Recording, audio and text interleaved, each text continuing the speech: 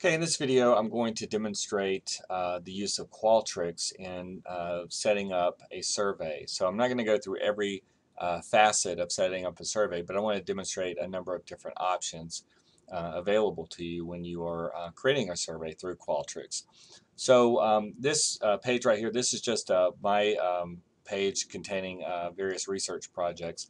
And what I want to do is I'm actually going to take items from the International Personality Item Pool, and more specifically, items related to this scale right here. So you can see there's a set of instructions, and then you have the individual items. Basically, individuals responding to the survey items would be replying using a scale ranging from very inaccurate to very accurate. So what I'm going to do is go to my projects, and I'm going to click on Create Project, and it says, you'll see right here it says Blank Survey Project. I'm going to click on this and give it a name. So I'm just going to call this Example Project.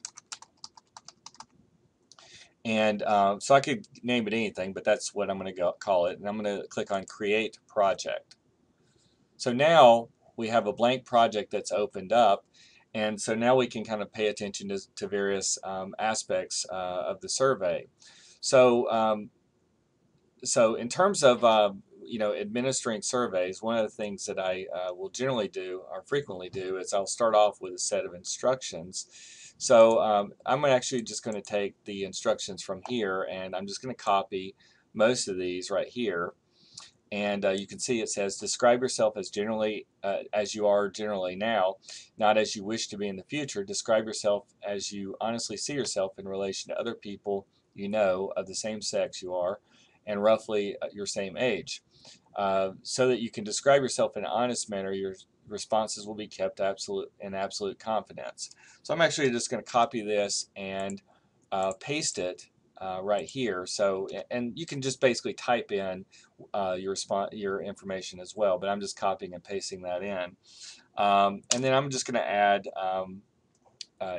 as we're looking at the responses, please indicate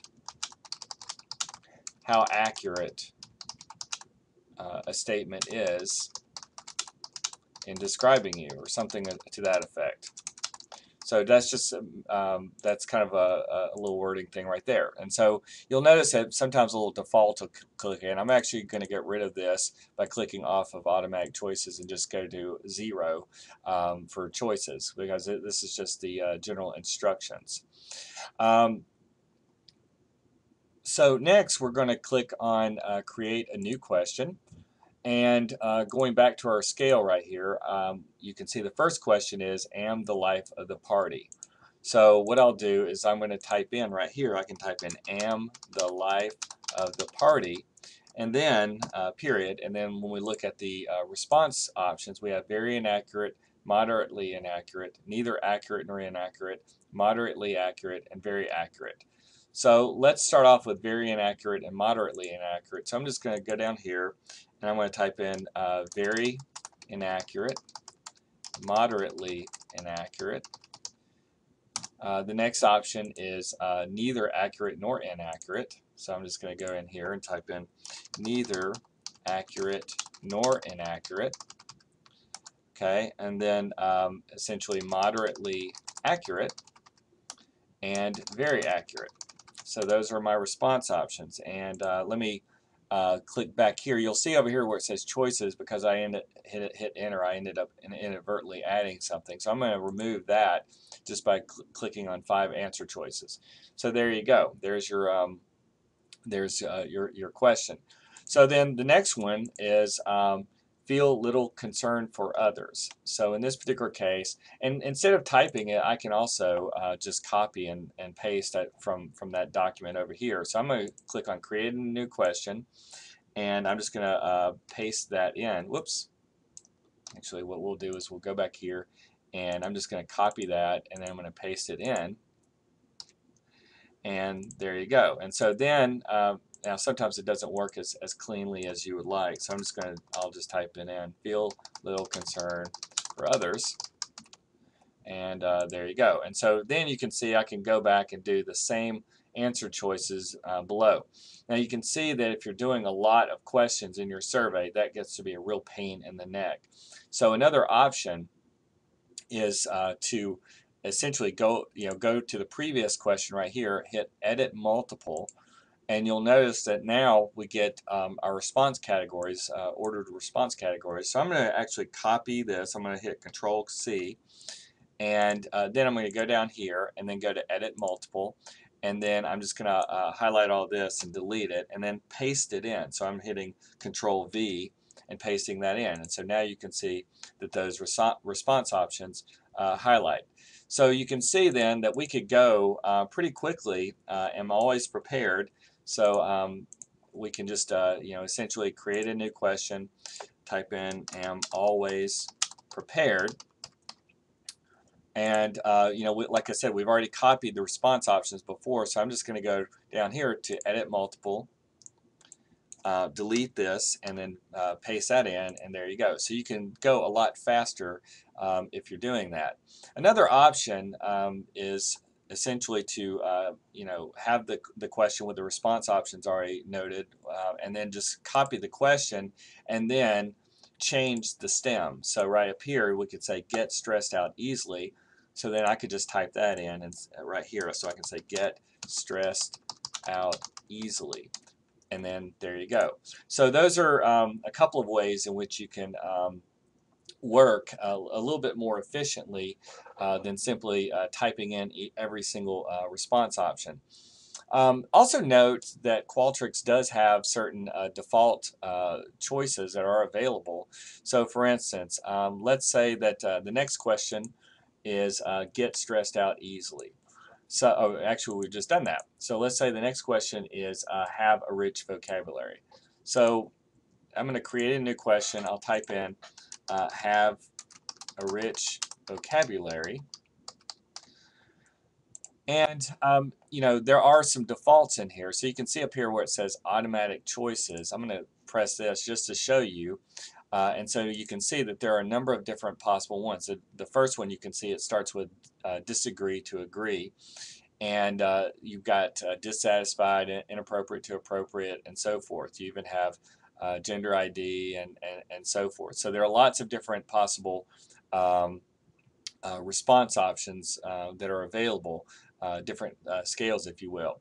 So so let's say, for instance, I had selected this. Let's say I had framed the questions with responses of disagree to agree. You can see right here that clicking on this, you can see that now that just kind of fills in, and there you go. Also note that let's say you can see like right here it starts with agree and goes to disagree, and sometimes that's a little bit confusing for people. You can also notice too over here on position, I can make this horizontal or I can make this vertical. So that's another way in which we can present the response options. But in both of these cases, you can see they start with strongly agree and range to strongly disagree, and that may be somewhat unintuitive for some folks, where maybe you want to start with strongly disagree and go to strongly agree. So to do that, we can actually go in here, and after we've selected our scale, we can actually click on reverse order, and it will reorder those response categories. Now it says strongly disagree to strongly agree. So at any rate, those are just a few options that are available. Like I said, we're using a different scale, and so I certainly don't want to include that. So what I could do in this particular case, because we had the wrong scale, I can just go back to edit multiple and then copy this again, and then go to edit multiple and delete what's there, and then paste in the actual response categories that should be in there. So there you go. The other thing to note is that when you're setting up your survey, there are different blocks, and so a lot of times people will set up their surveys and they'll have one block represent one survey measure, and another block represents another one. So this first one, might be, I can name it too. I might call this Big Five personality traits or whatever. And there you go. And then I can have, I can keep adding here, or I could also set up new blocks. So I could say add block and then start a new block of questions as well. So I might have something like need for cognition or something to that effect, and then I can set up the questions in the same way that I was doing before, and that's how I essentially would typically set up the my instructions. So there you go in that case, and then a lot of times people will have a block maybe containing demographics. So you could say demographics, and essentially setting up questions. So you might say, what is your age? Or we'll start off with gender identification. So you might have something like, you can see right there it defaulted by going to male, female. We could also add in, something like, identify, do not, sorry, identify as neither, or something like that. Something to that effect. Nevertheless, I mean, these are just some strategies. Another option too, you can see that these are all multiple choice options. We could also create a new question, and let's say that we want age. I could create age categories, or I could have the person type in their age. So I could say, what is your age? And then instead of sticking with multiple choice, I can click on this button right here and then go to text entry. So if I click on that, then they can enter their age, and then what will happen is that when you download the data, it will appear as a string, and so you'll have to essentially convert it. Like if you have SPSS, it'll appear as a string variable, and then you'll just have to change the variable to numeric. But nevertheless, you can get people to actually enter text, or you might say, a new one might be, what kind of work do you do? And then you could have a text entry there, kind of for a shorter answer. Or, if you wanted a little bit more information, then there's kind of other options as well, kind of more descriptive text and so forth. I believe I've never really used that particular thing. I usually use text entry if I'm going to be working with that. Actually, never mind.